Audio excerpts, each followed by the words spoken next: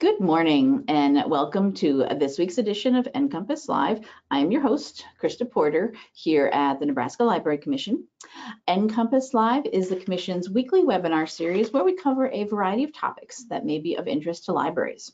We broadcast the show live every Wednesday morning at 10 a.m. Central Time, but if you're unable to join us on Wednesdays, that's fine. We do record the show every week, as we are doing right now, and it will be posted to our archives for you to watch at your convenience. And I'll show you at the end of today's show how you can navigate in our archives.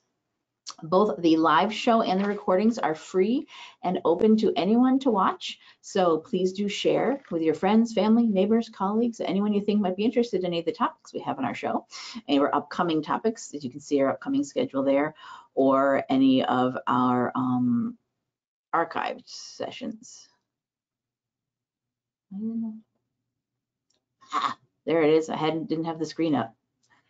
There's our webpage. So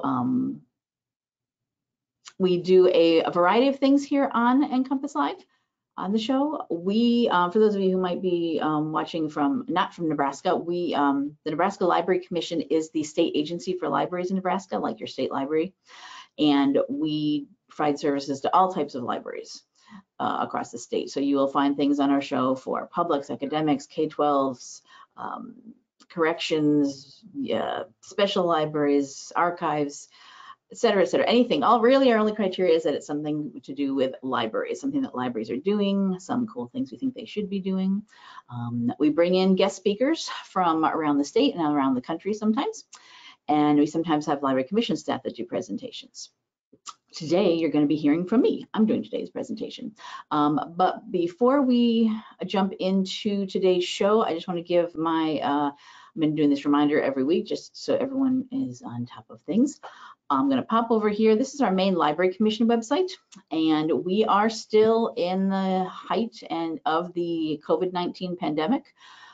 Most recent news is we are working towards the second wave.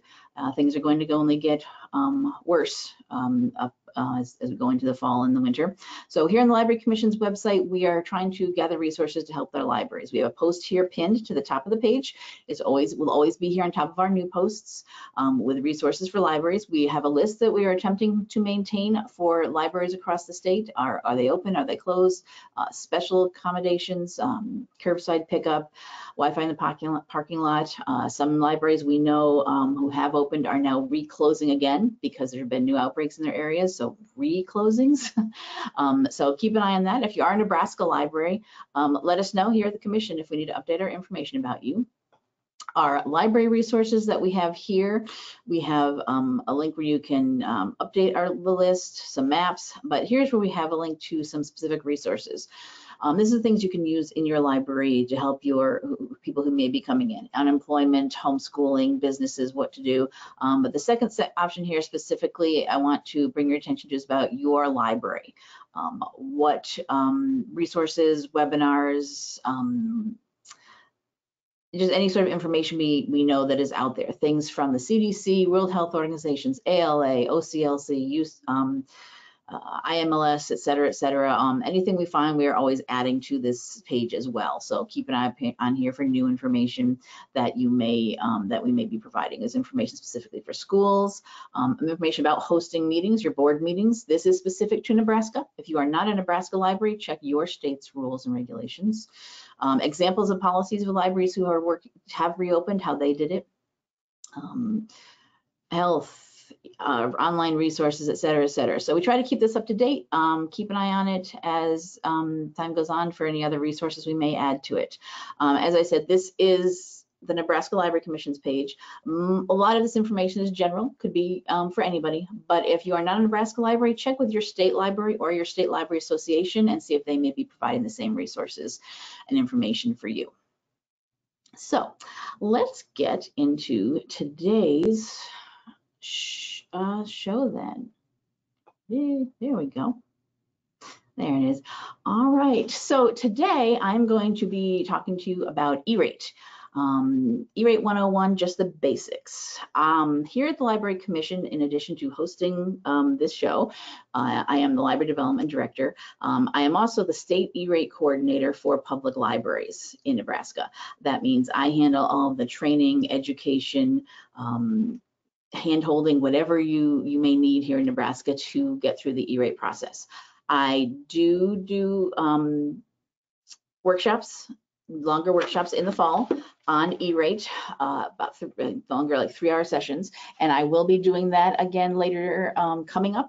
We have not scheduled the workshops yet, that's still to come, but I wanted to get some information out to you if you were wanting to know about E-rate at least. So this will be just a very more quick overview just for this 1 hour, 45 minutes hour that we are here for, but the real basics of just how the process works. So this will be some repetition for some of you who may have done E-rate before, some new information, but it's always good to have a refresher. E-rate is a great program to use to get on top of, but does take some education and learning about it. So this is going to be the basics. Look for my announcements for when I have my longer workshops. The workshops that we were doing this year, I usually go around the state to various locations so everyone can attend. We will, for safety purposes, we will not be doing that this year. I will be doing online workshops, the longer 3-hour workshops, 2.5, 3-hour workshops, with going through step by step how to do each form.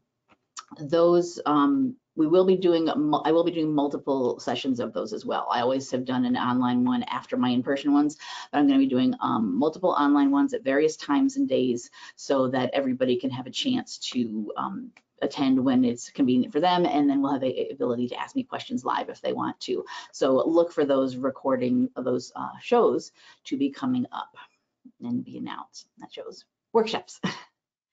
So let's just get into today's session, E-rate, the basics.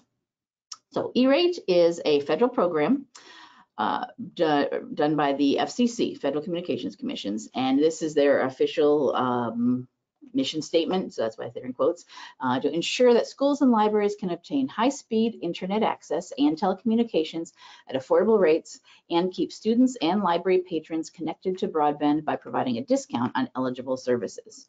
So this is a FCC federal program that gives discounts to schools and libraries on anything related to getting your internet. So this would be your actual monthly internet costs, construction to get that internet connected, and any sort of equipment you might need to keep that internet working in your library.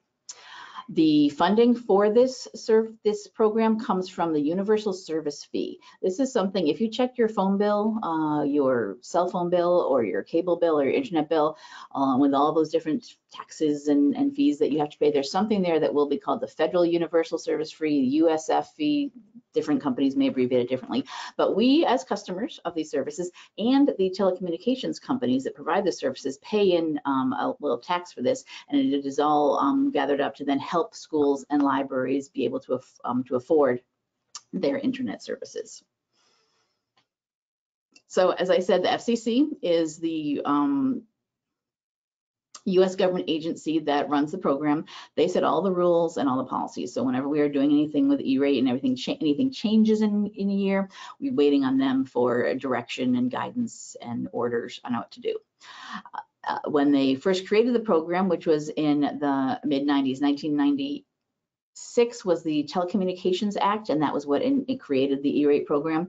And the Universal Service Administrative Company, USAC, was created as a not-for-profit to run the day-to-day running of the E-rate program. They actually run the E-rate program and 3 other programs to give discounts to healthcare facilities, to help people who are low income, and to help people in very high cost areas where it's very difficult to get internet access to. So they have multiple programs they run. The one that we're concerned with being in libraries is the Schools and Libraries Division, part of USAC. E is generally considered an abbreviation potentially. I'm not sure if it's official for education.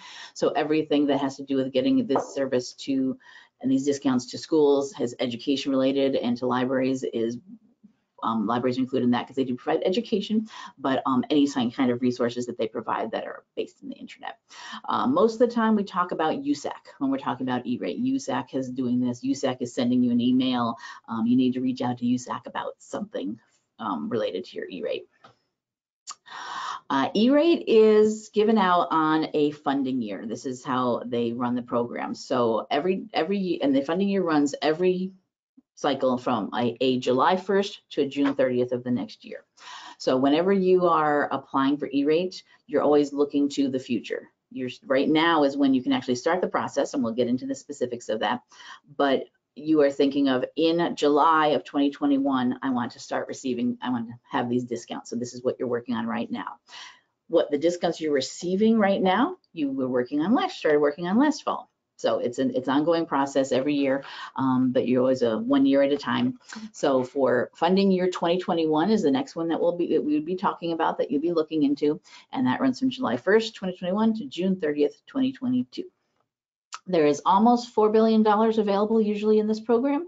It is adjusted for inflation regularly, so there is a lot of money out there. And this is money that is specifically designated for this purpose, just to give discounts to schools and libraries on their internet-related charges. It is not something that can go somewhere else or be used for something else in the federal government. So it's just out there waiting for you to apply for and ask for it for your library. All public libraries in Nebraska are eligible for this program. The criteria from USAC and the FCC is that you must be eligible for LSTA fundings, and this varies from state to state. So this is just Nebraska. Other states, if you happen to watch my session here, check with your state. But here in Nebraska, we consider all public libraries eligible for services and programs that are funded by LSTA funds. So then you are all eligible for E-rate. Our schools and school districts are all eligible, and if we did have consortia where groups of entities that got together to share costs, those consortia could apply as a group as well. How much can you receive as a discount on your services? This is a range. This will depend. Anywhere from 20% is the lowest, excuse me, up to 90%. And this depends on a couple of criteria.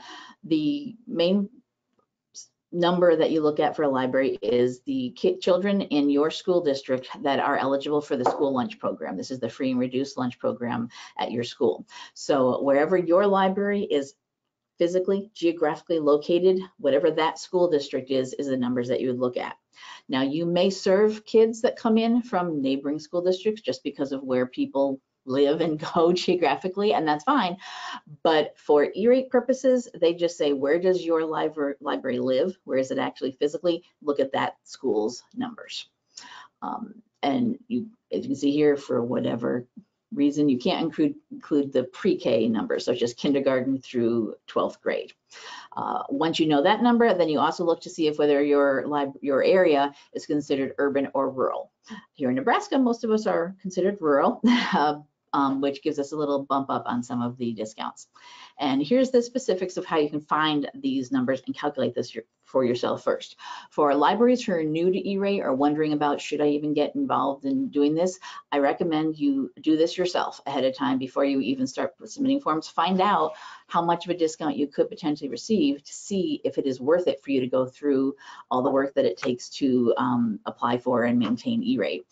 E-rate is a ongoing process. There's forms that you submit at different times throughout the year, and you do it every year. So it is a regular thing you have to keep up on. I'm here to help you keep up on that, but it does take some legwork on your side. So if you're not sure, I recommend you do this. We are very lucky here in Nebraska that our Department of Education posts the data about the school lunch numbers, the school library, National Library Program, lunch program, sorry, on their website. And I've got a link right there where you can go to look at it. It's also linked off the E-rate page that I maintain here at the Library Commission. So you can go there. It has a spreadsheet that pops up, and it has a tab on that spreadsheet for the school districts, each school districts. So you need to look at all the schools in the districts. If you've got elementary, middle, high schools, and multiple ones, what's the grand total? So you can go there and find your number of children that are in the program. And what's the key here too, I'm gonna go back a screen. This is number of students that are eligible for the program, not necessarily that participate. And that can be a big difference. There are families that don't feel the need to participate in the program for just, we're actually doing fine, we don't need it. There are families that due to the stigma don't do it for whatever reasons, but that's not what these numbers are that the school district is even putting out. This is just the numbers of children that happen to be eligible, not who are participating. So that's a key there. Then you'd look up and see if you're rural or urban. USAC has a tool where you can look up your area and find out what you are. This is based on census data, the most recent census from 2010. After this census that we're doing right now is done, and whatever comes of it, they will most likely update to that information. The FCC cutoff between urban and rural is 25,000 population. So populations of 25,000 or more are considered urban, under 25,000 are rural. That's almost everywhere in Nebraska except for our large cities like Lincoln, Omaha, etc. Once you have those two items, then you go to the USAC's discount matrix to look up your discount. And there it is. It's also on their website.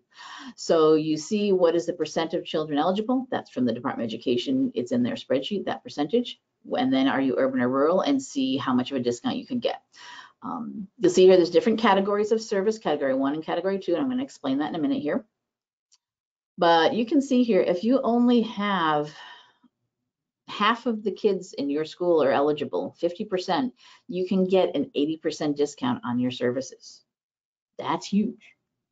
If it's just less, it goes down 60, 70. So most libraries in Nebraska fall between the 60 and 80% discount rate for all their services. So definitely could be a benefit for you if you're willing to, keep up with and do the work for it. So what is eligible? What is E-ratable? I don't know if that's a real word. I invented that for my purposes here. But every year, the FCC publishes what they call their eligible services list, the ESL.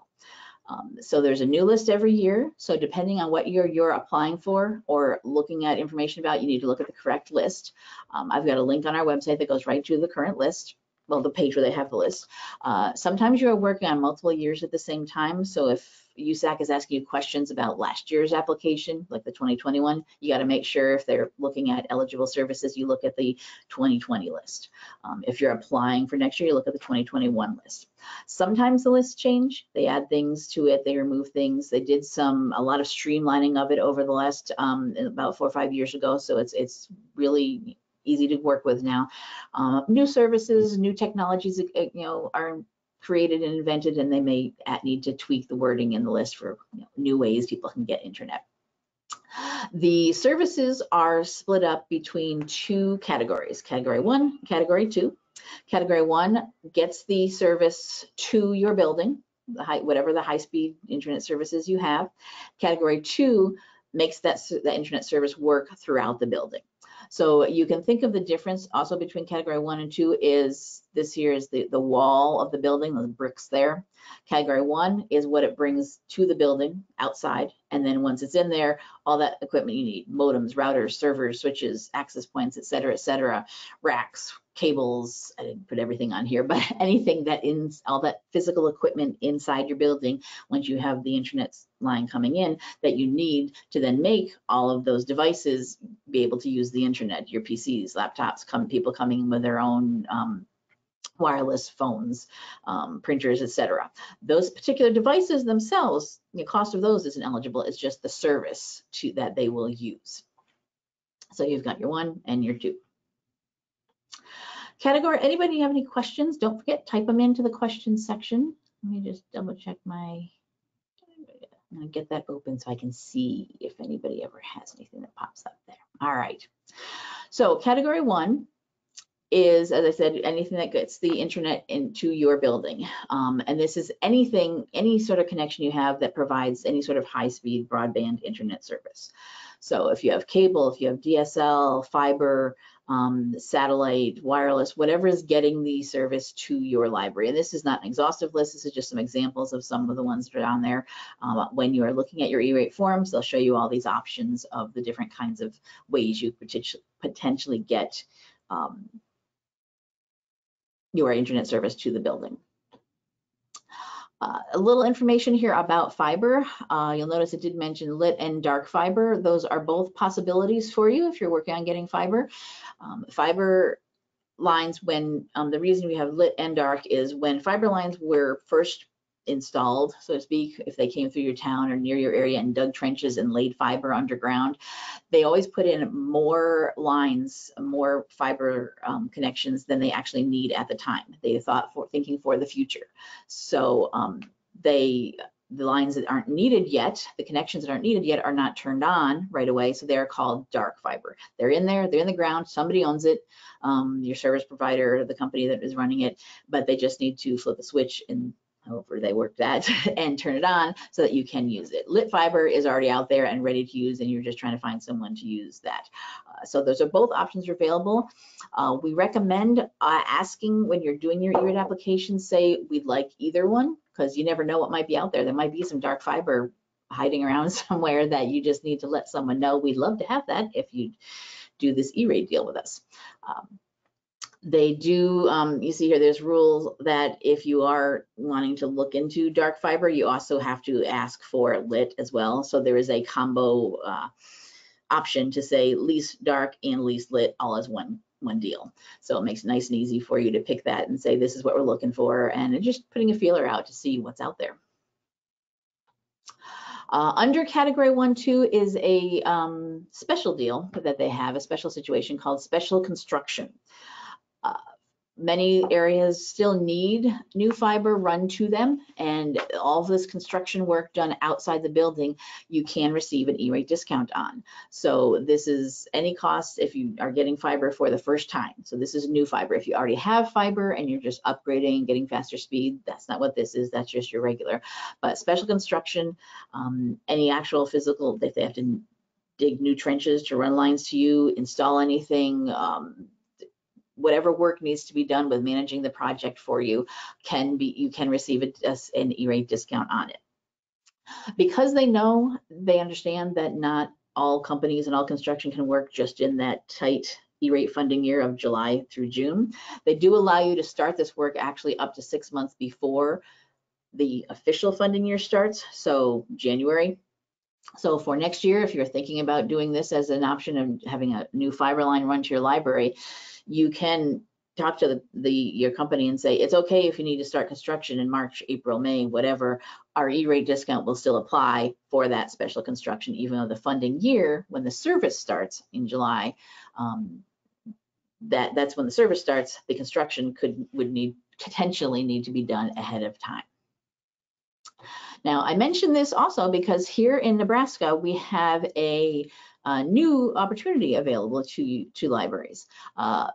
As part of the E-rate modernization that they did about 4 or 5 years ago, updating and expanding and making E-rate hopefully easier, they created a state matching fund, state matching for special construction. If a state was able to come up with extra funding to help pay for some of this work, E-rate would match that funding as well and add even more of a discount onto a library's costs for having this special construction done. Over the years, over 20 other states have done this state matching fund, and just this year, we finally here in Nebraska are offering it as well.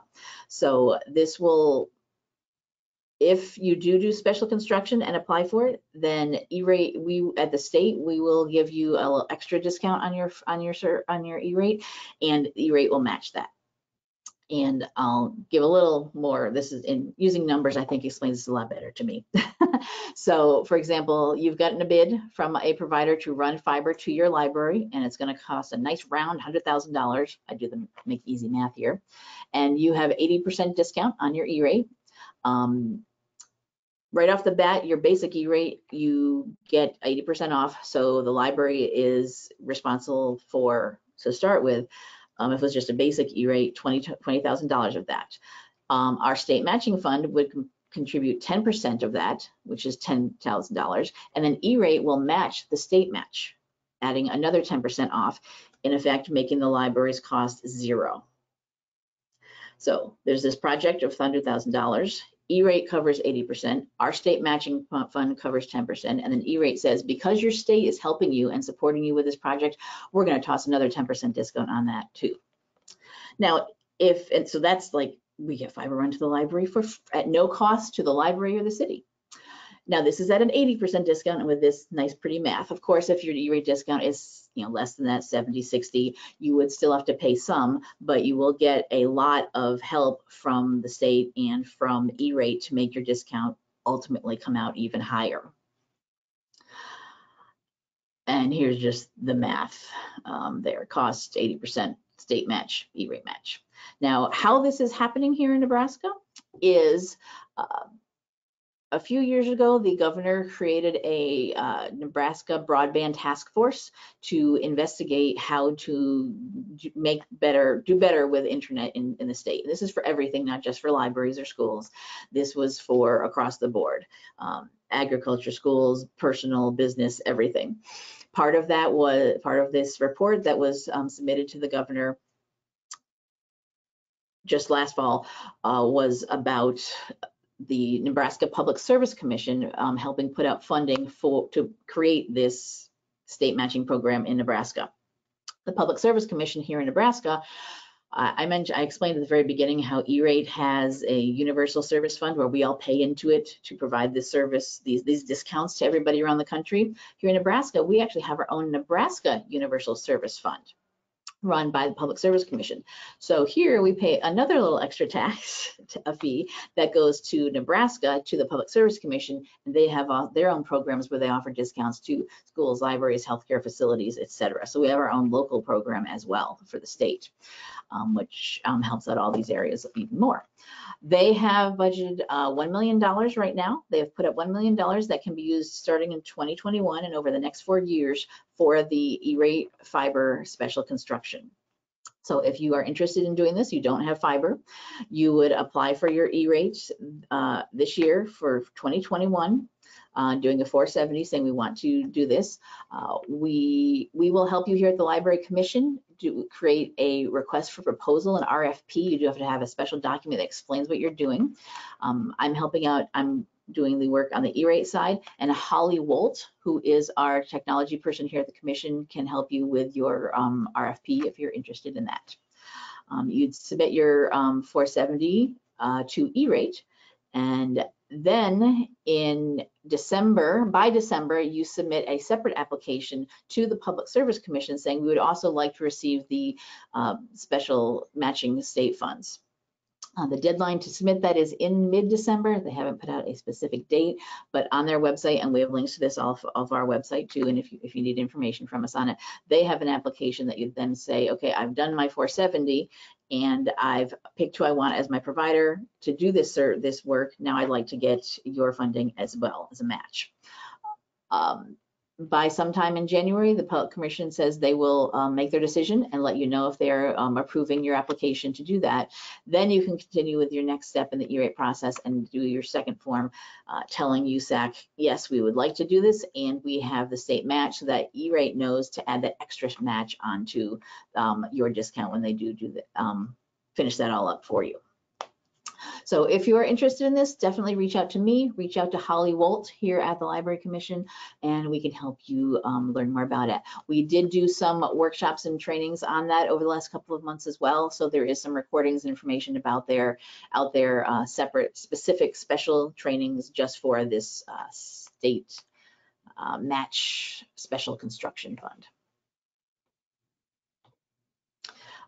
After the construction is done is when you receive the reimbursement of the cost. That's how the state will be doing that for you as well. So look into that.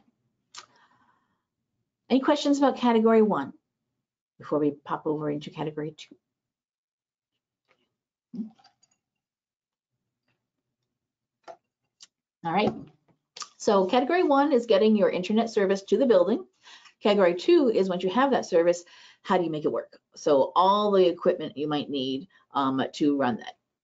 So as I said, cables, firewalls, networks, routers, racks, power supplies, any work needed to be done to install all of this, all of those costs you can receive an E-rate discount on. In addition to the equipment itself, basic maintenance of these connections as well. So oops, back up, didn't mean to click on that. If you have someone that you contract with to do your upgrades or fix something when it breaks, put in new cabling if it goes bad, upgrade your network software, all of that kind of work as well. So it's not just the initial purchase of this equipment, but the maintenance and keeping it working and in good working shape is also eligible for E-rate discounts.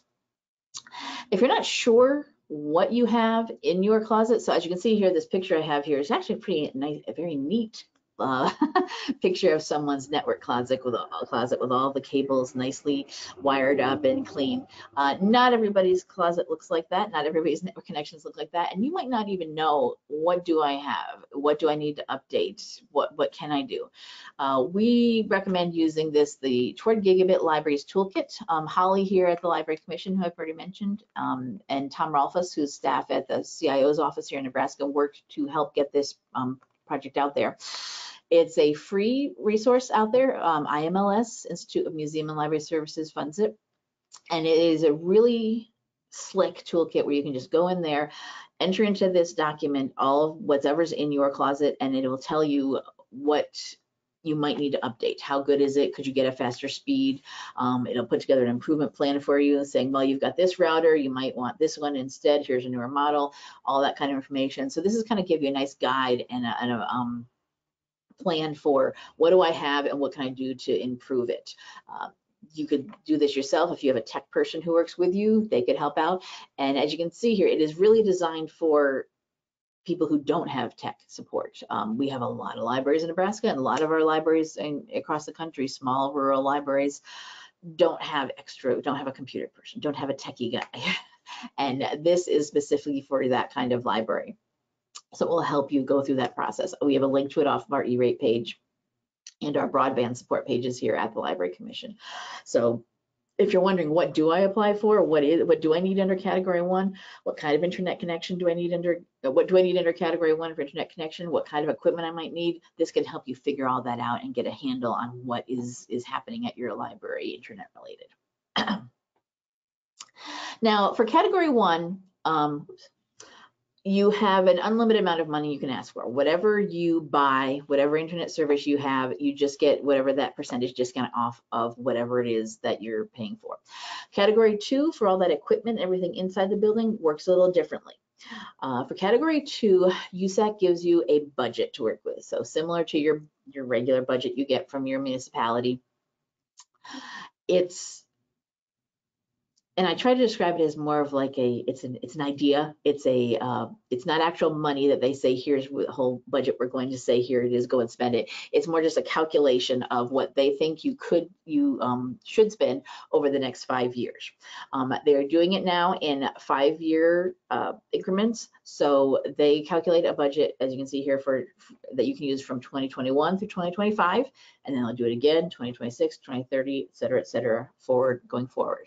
So for 2021 is when you can start using this new budget, and you don't have to use it all up that year. You can use it throughout those 5 years. You might only have certain things you want to buy in 2021 and other equipment you'll buy next year. And then the year after that, you finally upgrade your internet speed. So then that will mean you need to do something then. So you get a cost for that year.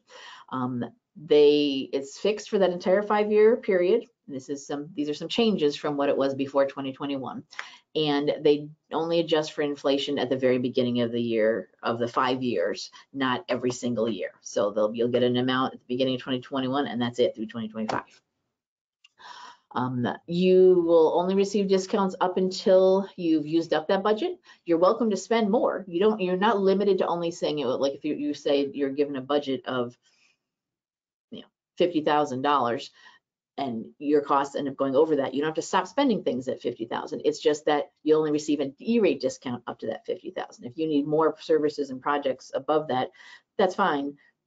You can keep buying. It's just you'll only receive E-rate up to whatever your budget is. Now, how much is it? How much am I going to get for this? For 2021 through 25, for libraries, they calculate this based on the size of your building, the total area in square feet. This is all the floors, ollie walls. So you need to probably, if you don't know exactly how many square feet you have in your building, you might need to look at blueprints or talk to somebody in the city or someone who knows what's the size of our building. And they just take that and they multiply it by the amount they figured this year for this 5-year period is $4.50, so $4.50. But there is a minimum budget of $25,000. So at a minimum, everybody gets $25,000 to use over that 5-year period. Depending on how big your library is, you might get more if your space goes above that. This budget can be recalculated if your building does change. For example, we know a lot of new libraries are being built. So if you move to a different library, a different physical building, and now it's a different size, you set that number so they can adjust your budget. If you add an addition onto the library, expand, hopefully you don't go smaller, but if you do, you'd have to update it as well, and then your budget would go down if you go to a smaller building.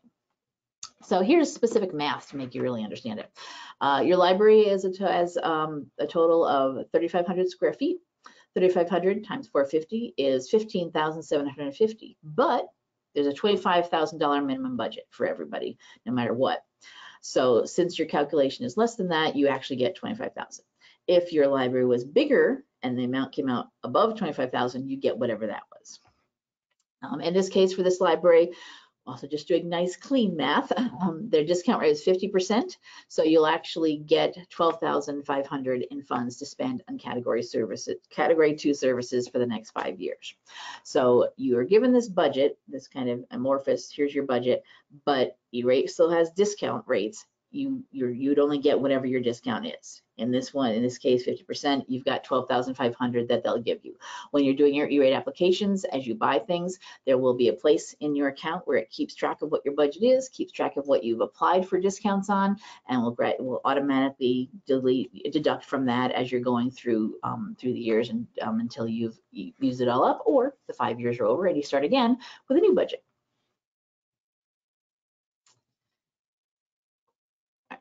All right, any questions about category 2? It is a little confusing. I think I like that they've raised the minimum budget, so you have a lot more money to work with. Definitely look into it though. If you're looking about, a lot of libraries just apply for their monthly E-rate and monthly internet costs, that category 1, and that's all. But look at your equipment. If you could get something at 50, 60, 70, 80% off, and you've got this money to use, might as well use it. And if you want to know more, you need more help with what is my equipment, what do I have, what should I upgrade? Holly here at the commission, Holly Wolf, who I mentioned already, you can reach out to her, and she's the person who we've got here now in charge of evaluating and checking out what you have and giving you advice on what you might want to upgrade to based on what you currently have. And that would be this category 2 type services. All right. So one other thing you do have to pay attention to in E-rate is SIPA compliance. Many of you may have heard of this. SIPA is a Children's Internet Protection Act. There we go. And this is the purpose of this act is to protect children from unsavory things on the internet. Porn, violence, et cetera, et cetera. In order to receive E-rate discounts, because it is federal monies, you do have to be in compliance with SIPA for anything you're applying for, your internet access and your internal connections being all that category 2 equipment that you might purchase. There's not very much that goes into complying with SIPA. Some things you possibly already have. An internet safety policy. There's only 3 things: internet safety policy, what can or can't people do on the internet, and when they're on your computers using the internet. You probably possibly have some sort of policy about patron behavior already. This may be part of that. As long as you have something somewhere, you're good. The technology protection measure, the filter itself. So this is about filtering. So whatever kind of filter you have, they do not specify what filter to buy, what it needs to actually no specifics about. It needs to block this list of sites or these particular things. It's a very vague, just it needs to be on there and blocking something. And then at some point have had a public notice or announcement, possibly most likely through your board meeting, a public library board meeting, about the fact that you were doing this. Some libraries have done all this and you're already good to go. You might need to look into it, and that's okay. Some libraries may have got the policy in there, or have your policy, have your filter on, but never thought about having a public meeting. schedule something in an upcoming board meeting so that people know, hey, just updating you all that this is something we do. There's information on the USAC website all about it as well. On our E-rate webpage, which I'm going to give you the link to late in the end of the show too, we do have some information about just how to pick a filter. We don't recommend necessarily any particular ones. It's just too many variables for us to say, here's the one that everybody should use, but we have lots of resources on our page about that. So in order to receive E-rate discounts, you do need to be in compliance with it. Now, on to the actual forms themselves and how to do your E-rate. So that's all the basics of how the program works and what goes into it and what you need to know about what you can get. Here's how you actually do it. There are 3 forms that everybody does every year with only a few modifications, and then the last form there under where is invoicing, it would depend on how you receive your discounts, how you do that. Your first form is the 470, where you are telling companies, I want a service, and you're opening up a competitive bidding process saying, hey, who wants to provide me with this service or this equipment? Second form, your 471, you tell USAC who you picked to provide the service or the equipment. And then the 486, you tell USAC they've started giving me the service has started or received the equipment. And then the invoicing, depending on if you're receiving a discount on your bills or a reimbursement after the fact. And we're going to go into the specifics of each of those. So you've got 3 forms. Those first 3, 470, 471, 46, everybody has to do. The last one, it will depend. Now, how do you submit all of these? E-rate has an online interface for everything now. The E-rate Productivity Center, acronym is EPC, but it's pronounced EPIC. So in EPIC is where you do all of this. With most recent update they did to the EPIC system, they have this new, and I'm going to show you how it works, this new 2-factor authentication, extra security.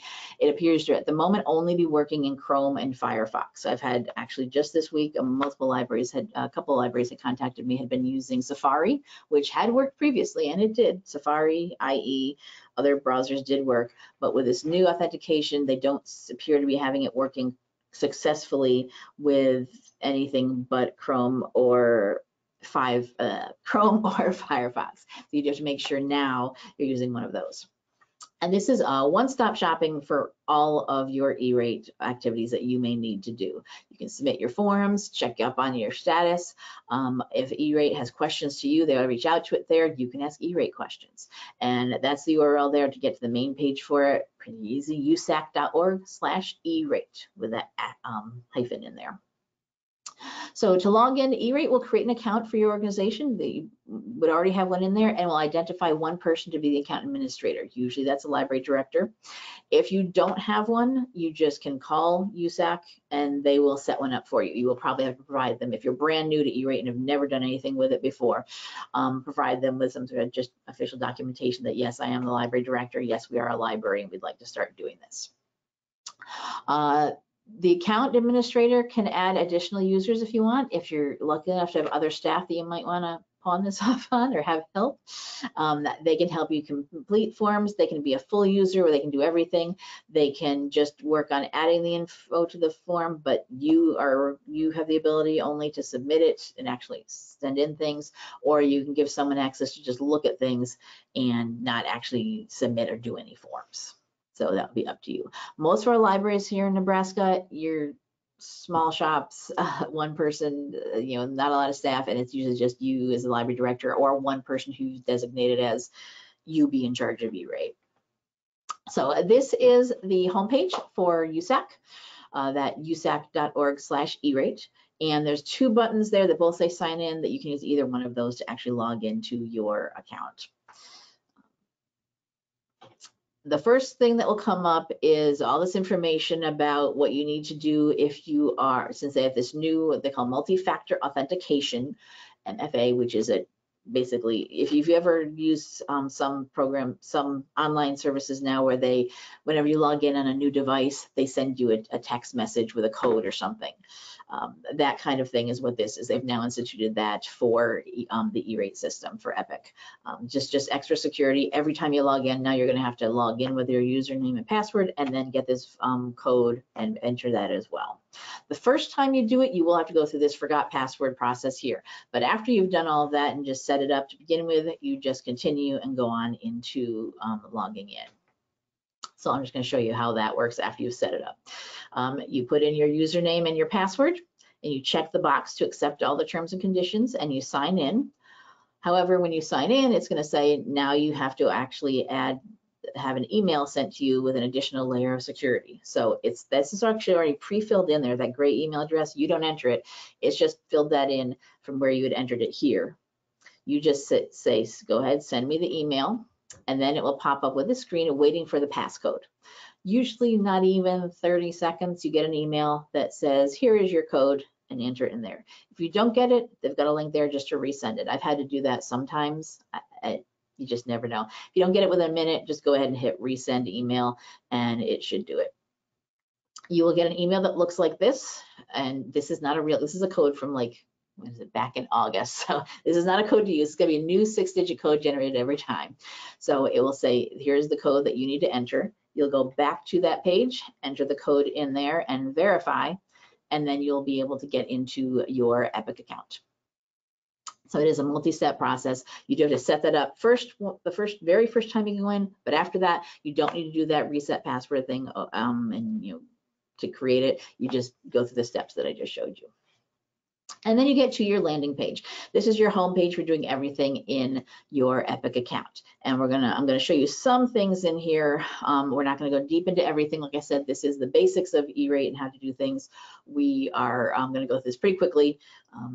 As I said, full training coming up. I'm just gonna highlight a few things on here. On this, one thing to note in the middle here, and I'm zoomed in here, all libraries, schools who do business with E-rate, who work with E-rate, are assigned a build entity number or an entity number. And your number, you'll find it right there in the middle of your screen. Very often this will come up as this kind of like a social security number for a person. It's the number for doing E-rate for your library. So if you're ever asked what that is, that's where yours is. Also, at the very bottom of the screen of your landing page is this link to search. If you're wondering where are your forms, what the status is, did I remember to submit that form, did it get approved or not, this is where you can go and look up all of your applications, all of your different forms. And you can look up any form you submitted, your 70, your 471, 46, and for multiple funding years going back to when they first started doing this in 2016. Here I looked at a 470 for 2021 and it came up with 2 that I had done. You can see over here on the right, the status, one's incomplete, one's certified. Certified means it's done, I've submitted it, E-rate, USAC has it. Incomplete, I have not finished this form, I might need still to go back and do some work on it. So that's how you can check the status of any of your forms that you may have submitted in E-rate.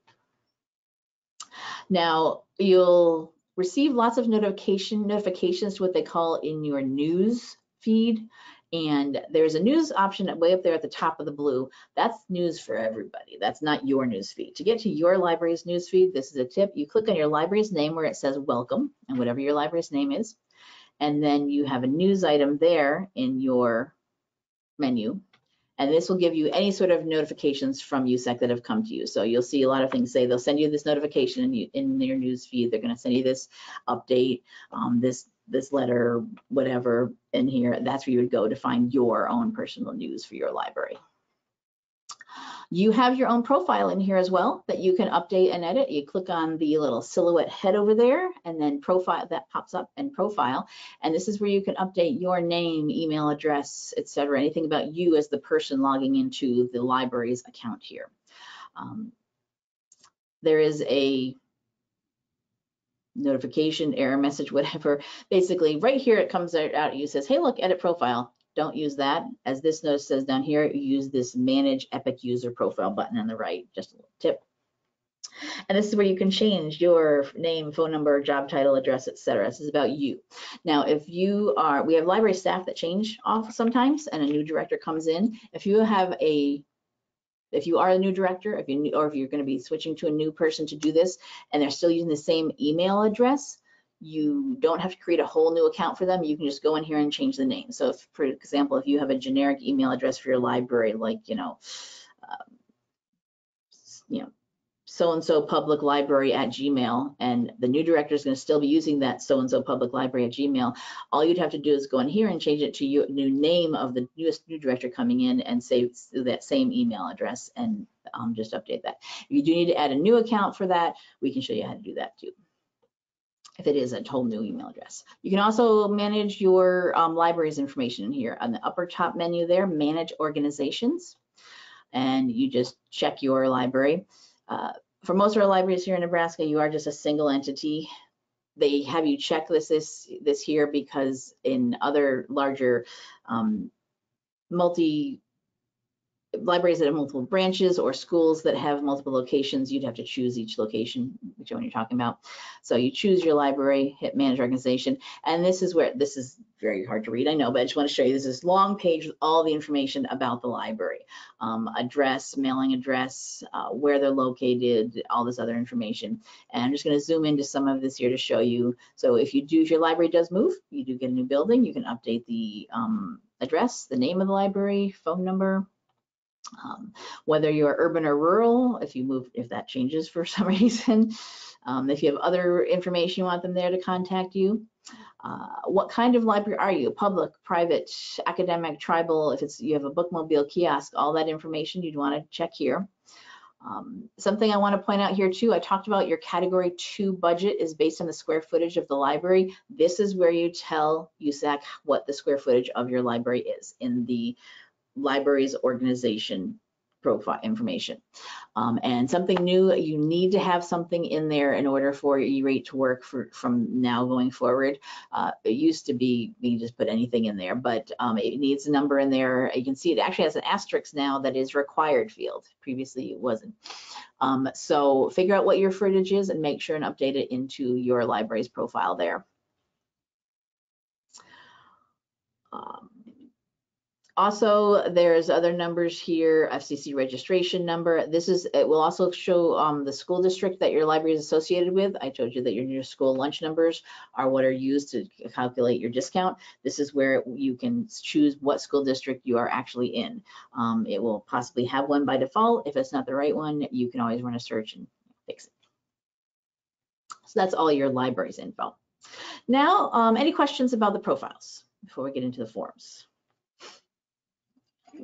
All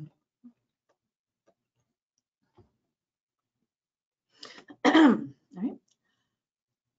Yes. Someone had asked, did I see it ask for latitude and longitude? Yeah, it does. That is for determining where the library is for where it's located for being urban or rural. It's another way of determining that. It's just an optional way of doing it. We're using the urban or rural status determined by the census instead. It was another way that they had put in there that they could possibly do that. You could enter it if you want, but it's not a required one since we're just using this urban rural census data instead. There's a lot of leftover things, extra things. This was a new system that they instituted, and I think they put in some things that they weren't sure how they might use it, and there's some of the stuff is still there, but you don't have to use it if it doesn't apply to you, I guess is the way to say it. As long as you've got this urban or rural status marked correctly, you're good to go. All right, so we'll get into doing our forms now. It is getting close to 11 o'clock. I know our show usually goes 10 to 11. I did start a little late with my info about the pandemic and everything, but I'm going to go as long as it takes for me to get through all the forms here, so we will probably be a little longer than an hour, but I'll go and keep recording until I'm done through all this. If you have any questions, you're able to stick around, great. If you do need to leave, don't worry, we are recording. You can always come back and watch this later. So your first form that you submit, which is actually available right now for 2021, is your 470. This officially opens a competitive bidding process, and you're just putting out there saying to service providers, we're looking for someone to provide us with this service, whether it's my monthly internet or equipment I want to buy. You start your Form 470, and I'm not going to go through all the steps of the 470. That's for the full training. I'm just showing you where you get to it here. In that upper menu on your landing page, there's this link for FCC Form 470. And that just starts you out with putting in your basic libraries info based on the library's profile. And then you would go through this form telling them exactly what you're looking for.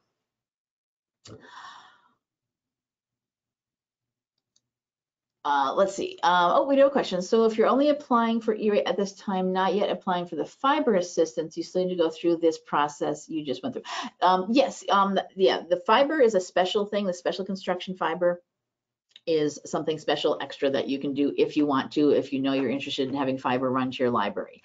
That state match and that funding is actually, as I mentioned, available for the next 4 years. So this is the first year you can do it if you think you're ready to do that. It's a major construction project that might need to be done, so you want to make sure you're ready. You and your municipality is ready for it. If you're not sure, you could just do your simple, I just want a discount on my monthly internet costs that I'm getting right now, and I'll start investigating new fiber over the next year and maybe do it next year, and that's okay.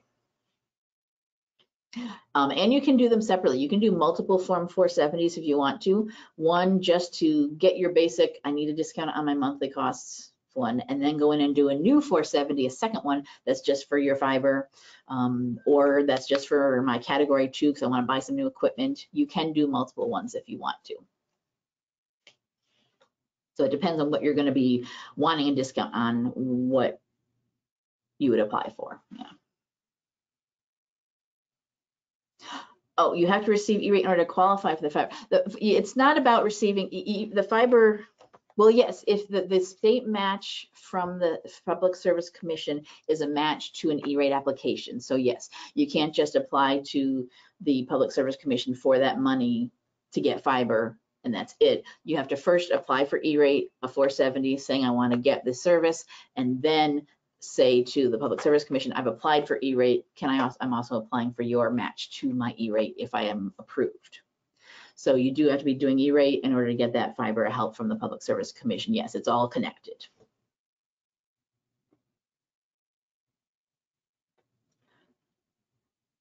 Oh, that makes sense.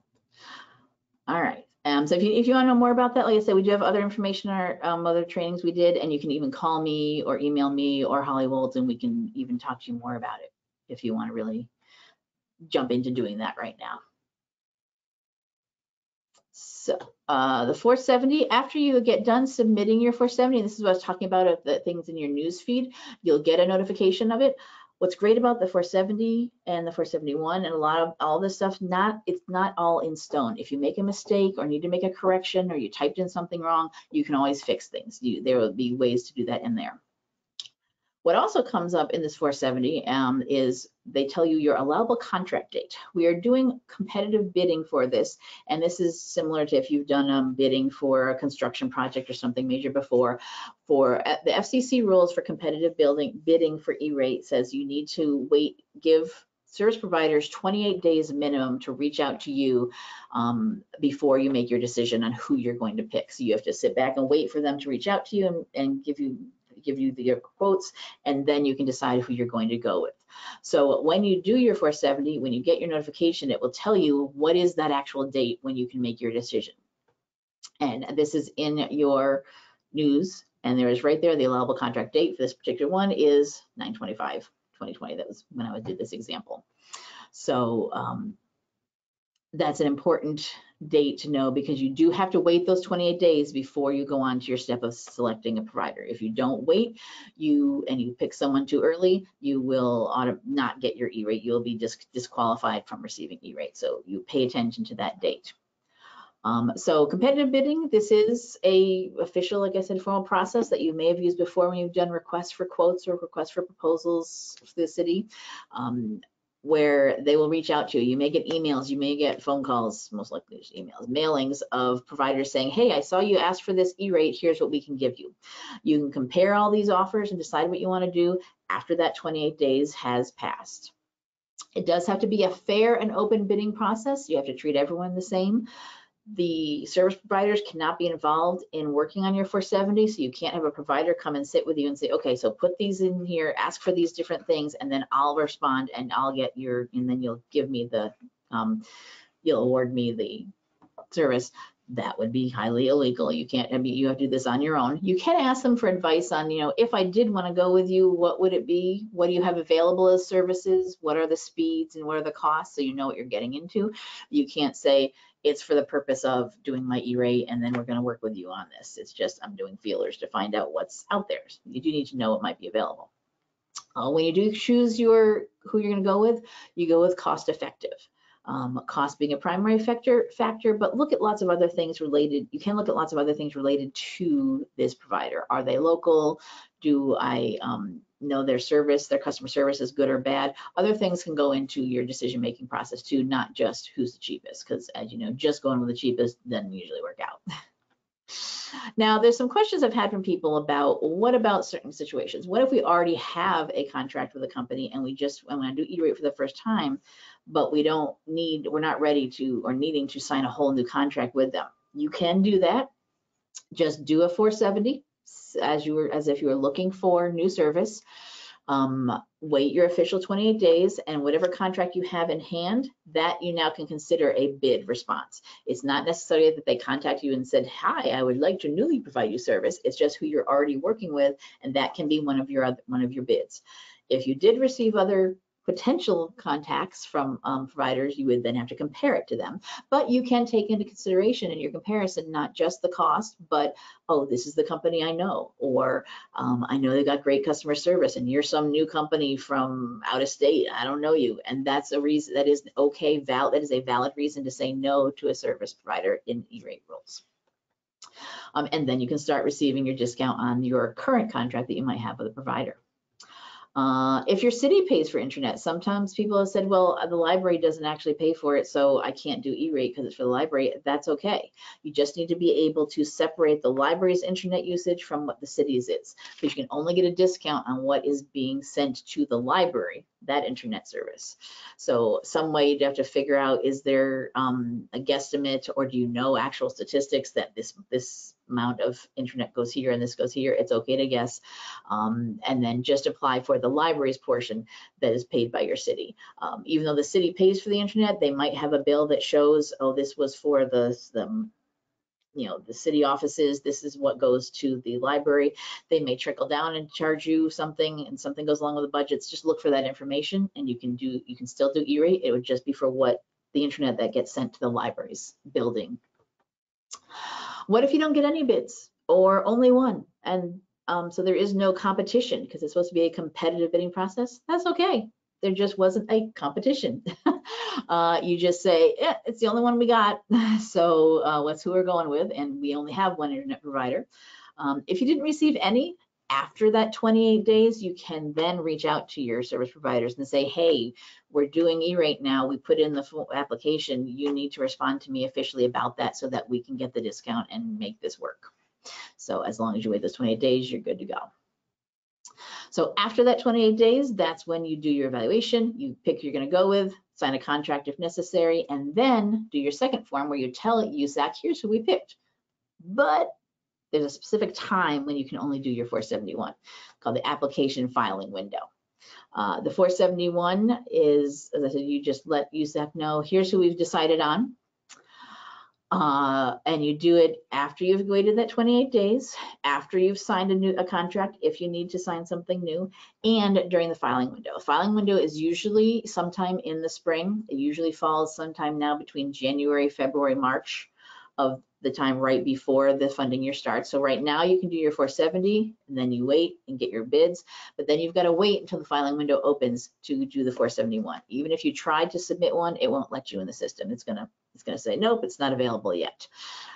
It's not announced when that window will be yet. It does change every year. There are not the same dates every year. It's just sometime usually between January, February, March, sometimes into April, depending on when they do it. They usually announce it sometime in December.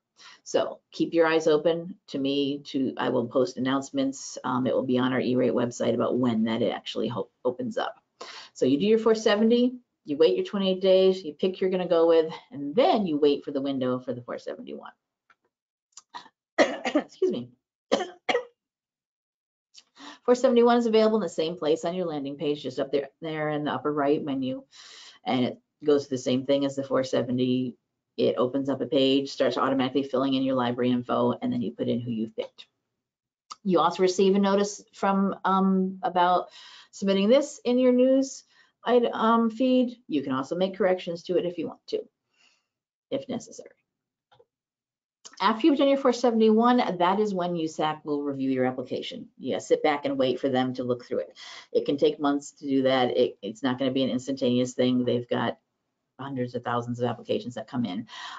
The group that does this within USAC is called Program Integrity Assurance, PIA review. So you may hear from them with questions. They will check and make sure your application is okay. If they think anything needs to be fixed, they will say, hey, I think did you mean this or not? You always have a chance to update things.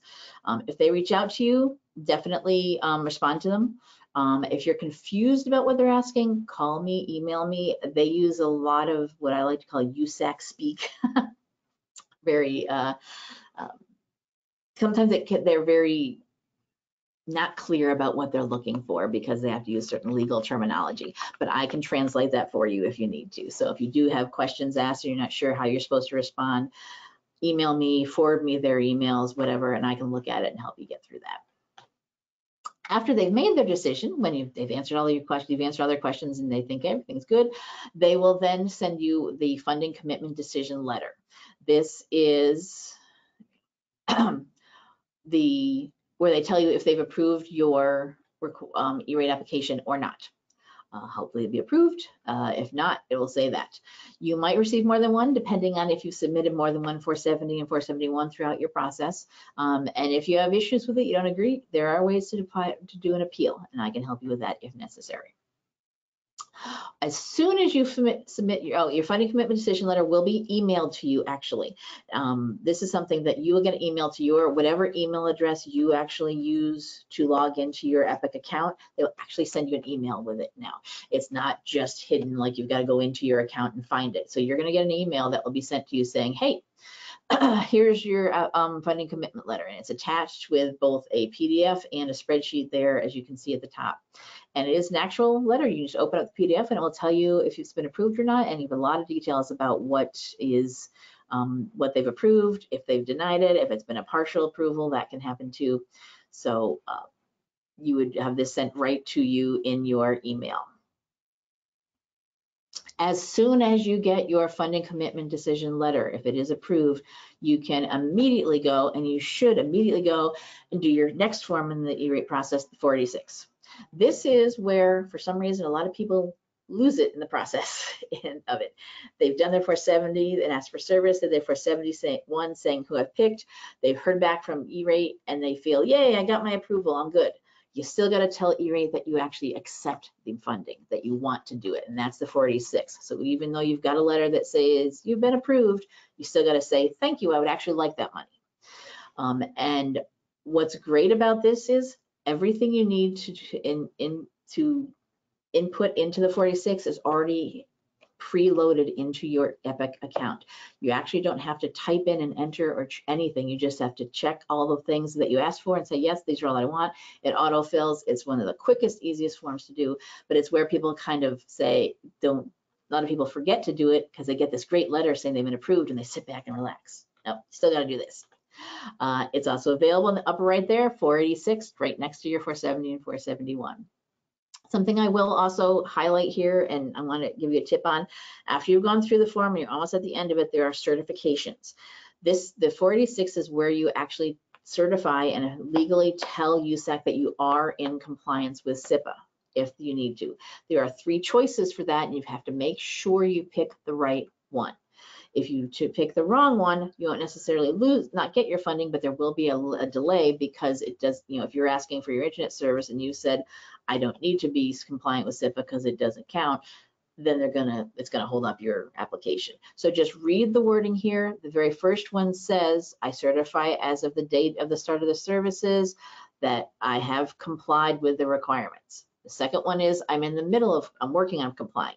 They do give you a couple of years to get set up. But for the very first time you do E-rate, you have 3 years to figure out how you're going to do your filtering and getting it set up. That's the second choice. We are working towards it. The third choice is it doesn't apply. There are a few cases where it wouldn't apply. Previously, when you could apply for a discount on telephone service, it didn't apply. But you got to make sure you check the right one.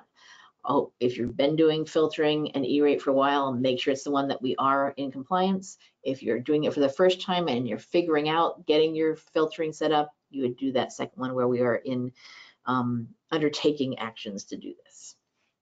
I'm just highlighting this because this is a place where a lot of people have made a mistake and checked the wrong box, and then it delays their application.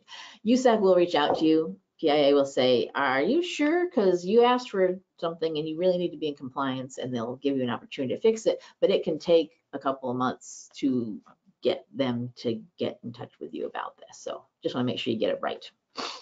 There is a deadline to do your 46. You do have only 120 days after the service starts, or whenever you got your funding commitment decision letter, whichever is later. If your letter for funding commitment was done before the start of the funding year, October 29th is the deadline. If it was after that, then it just bumps forward based on whenever you did receive your letter. In the fall, which actually right now in October, I do pay attention to if you have submitted this. And some people did get emails from me last week saying, hey, you have not done your 46 yet for this year, and the deadline's coming up at the end of October. So I do proactively look at your information, what's been submitted, and reach out to you with an email saying, nudging you, saying, hey, you need to do this. USAC will also send you reminders if they notice that you haven't done it as well. So hopefully between me and them, you shouldn't forget completely and miss the deadline. After you do your 46, just like the 470, 471, you'll get a notification, and a notification will be sent to your service provider letting them know you've done this, so they can start working on either getting your equipment to you, getting your installation done, getting the service started, and doing your discounts. Now, the last form in the process is about invoicing. This is how am I going to receive how you're going to receive your discount. And this is one where it will depend on how you're getting your discount, whether or not you submit the form or whether the service provider submits the form. You have the choice. If you want to receive a discount on your bills and your service provider would just automatically give you discounted bills to start with, you will work with them as soon as when you do your 46. After that's done, you'll reach out to them at the same time and say, okay, so how are we going to do this discount? And then the service provider submits this form, the 474, their service provider invoice. Then they automatically just give you a discounted bill, and then USAC reimburses them for whatever they've discounted you. So if you're getting discounts on your bills, you don't have to submit anything for this invoicing stage. You're done after the 46, so you have just 3 forms to do. Your other option is getting a reimbursement after you've paid your bills in full. It will depend on if your provider can do this or if the situation, it means for whatever situation you need to do it this way. If you are doing it this way, you submit the form, the 472, and this is the BEAR form. You may hear BEAR tossed around a lot, Billed Entity Applicant Reimbursement Form. So you pay all your bills full price to your service provider, and then you submit this form to USAC, and then USAC reimburses you for the cost. There is a deadline for this as well, 120 days after the last service date or the date of the 46 that you did. It also comes up at the end of October. So the deadline for this for your previous year and for your 46 for the current year, all come up at the end of October at the same time.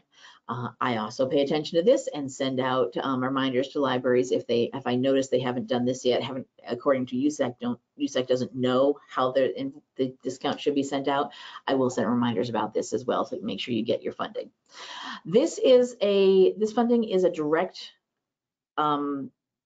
reimbursement to you, to a direct deposit, similar to doing when you get a direct deposit for a paycheck. So they only do electronic bank transfers only. They don't issue checks. They used to years ago, but now it's just direct deposit into your bank account.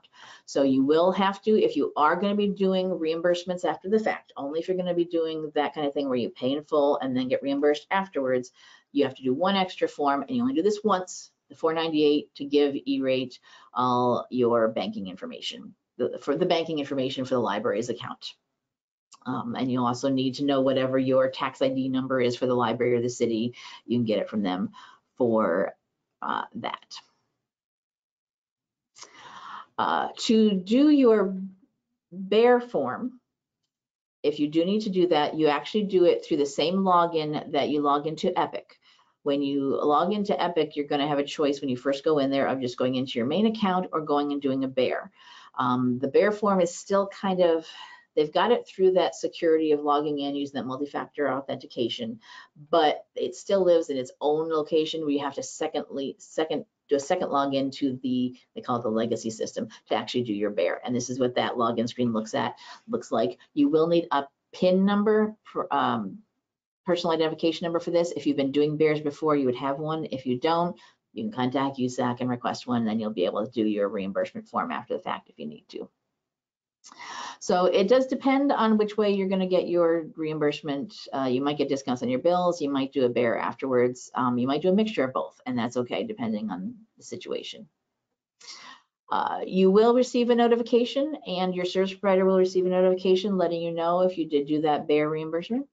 And you will get reports regularly, supposed to be quarterly, from USAC about the funding they have put out to you. So if you are supposed to be getting discounts on your bills, check your bills, keep an eye on them, make sure it's coming through, and compare them to the report that USAC will send you saying, here's what we gave your provider to just, you know, they said they were going to give you this much of a discount. This is how much we reimburse them. Make sure it matches up. And that's the last form. That's the last step of E-Rate, is that invoicing.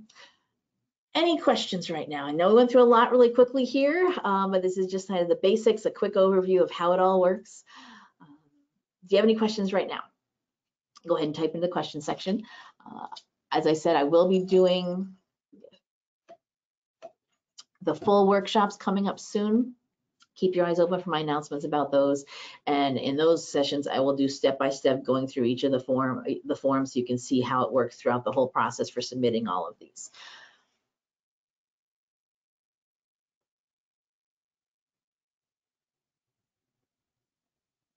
All right. So some help. This is our E-Rate website that I've been talking about here at the Library Commission, lcnebraska.gov/E-Rate. Lots of resources and information on doing your E-Rate, and there's lots of training from, even though I do my training workshops, USAC has training as well on their websites that I highly recommend you look at as well. They have their own self-paced training that you can go through, so if you don't want to wait for my workshops because I'm waiting on USAC to give us some more information about that. They've got their things up there that you can go through. They have little videos, step-by-steps about each form. And they even break up the form into different parts. Each of these videos are maybe 4 to 8, 6, 7 minutes long, so not very long, showing you, demoing how to go through all the forms. And they have user guides, instructions, PDF. So if you want to have like a piece of paper in front of you or a PDF up on your screen saying, here's the steps and the screenshots, they have that as well. So definitely look at their website for those things. On our website, I have links to anything hopefully you should need, training information, a timeline of how the process is, previous trainings I've done, links to the Department of Education website, Nebraska, things you know, help guides, everything you might need for doing your E-Rate. So take a look at that page there too for my information. If you do need to, you can call me. As I said, I am the state E-Rate coordinator for public libraries, so my job is to help you get through this whole E-Rate process. I will, as I said, I do the training. I will handhold you over the phone through everything. I will look at your forms to confirm that you've done stuff correctly before you actually certify and submit. I will do all that. But if you need to, you can also contact OCL or USAC Client Service Bureau. That's their customer support if you need to. Sometimes I may have to refer you to them if I can't answer your question. Right here. Okay. Yep. And there is my contact information. You can call the 800 number here. They will pop you over to my phone line or email me. At the moment, due to the pandemic, I am mostly working from home. I am here in the office just this morning to do the show. So if you leave me a voicemail on my phone, I get that as an email, and I will listen to those and get back to you as soon as I can with to help answer your questions. So you won't necessarily have me answering my phone here right now, but I will definitely get back to you as soon as I can. So any other questions you have about E-rate that you want to ask me right now?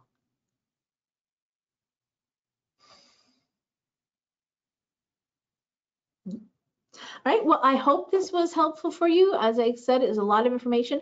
I will be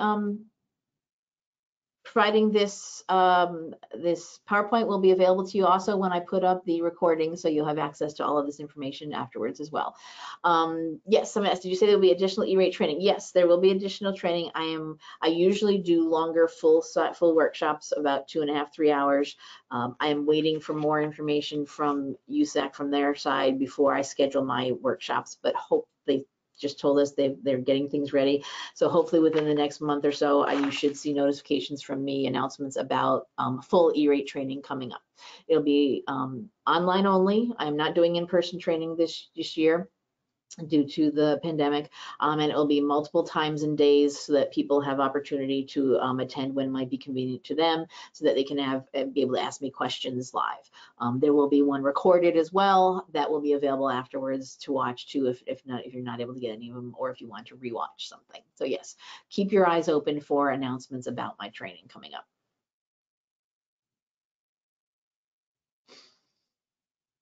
All righty. All right, so let's get back over to the NCompass slide page. All right, so that will wrap it up, I think, for today's show. We did go a little long, sorry about that. E-rate does have a lot to it, but this is a quick overview of it. Like I said, look for my future trainings on that. The show has been recorded, and this is where you'll find our archives. Right here underneath our upcoming shows is a link to our archives. Today's show will be at the top of the list here. They're just the most recent ones first. We'll have a recording of this on our YouTube channel, and as I also said, I will have the PowerPoint presentation linked as well, so you'll be able to have access to that. Should have this done up by the end of the week. I will email all of you who attended and everyone who registered to let you know when it is ready. I also push it out to our mailing lists and our various social media. NCompass Live, we do have a Facebook page. If you do like to use Facebook, you can give us a like over there and get reminders. Here's a reminder about logging today's show, when our recordings are available. We post them on here as well. So if you do like to use Facebook, give us a like over there. On other social media, we do use the hashtag NCompLive on Twitter, Instagram, wherever else our social media people are doing things. So you can keep an eye on our NCompass Live things from there as well. Here in our archives, I'll show you, we do have a search feature here where you can search our archives for all of our previous shows. If you want to look for a particular topic, you can look for all of them or just the most recent 12 months. The reason we have this limit is because this is the archives for the entire history of NCompass Live. NCompass Live premiered in January 2009, so we have over 10 years worth of shows here. So if you are searching the entire thing, just pay attention to the original broadcast date. Sometimes things may change, services and products may be different, links might not work anymore, some things might shut down completely since we did the show.